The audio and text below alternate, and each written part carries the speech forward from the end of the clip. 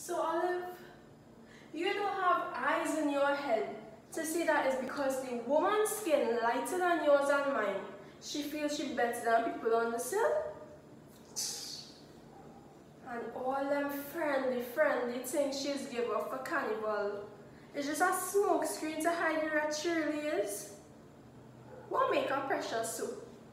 That fading yellow red nigger skin? Cause she no spring chicken no more. It's 17 years since she placed in the carnival queen competition. Oh, and Philip is such a jackass.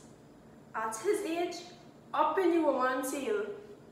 And she don't want him, you know. That woman is like a sickness hook inside of him. And Philip isn't a bad looking man, you know. As black as he is. When he puts on some clothes and comb back his hair, he can get any reasonable looking woman. But it's she he wants. It's 17 years. He coming in this yard. Last year, he reached her veranda. Half a step a quarter she give him. And he climbing them step like it's the 14th station of the cross. So at that rate, it will take him 15. What I'm saying? 20 more years before he reaches glory, and she done drying up like a prune already, and he ain't getting no younger himself. So I don't know what kind of glory that will be. But you, Olive,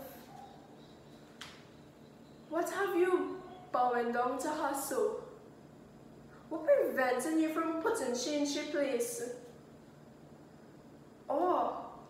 Or maybe you really think she's some kind of queen and don't have no responsibility to live and be a human being. I tell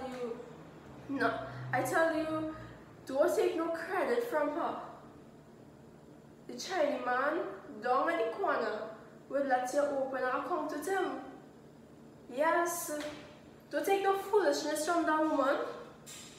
People cast style on me. I have my carnival costume too, you know.